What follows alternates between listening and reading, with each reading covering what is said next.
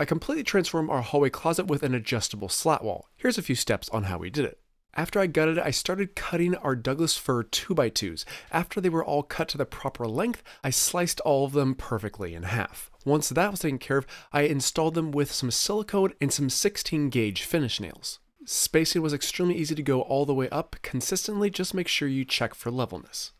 Since there's so many tight cracks and crevices, I decided to start spraying, and I'm using my Wagner Flexio sprayer to make extremely quick and easy work of it. After all the painting is taken care of, I move on to shelving, and for shelving, we're using 2x10 Douglas fir material, and I glue it up. Once glued, it's sanded, finished, and ready to install.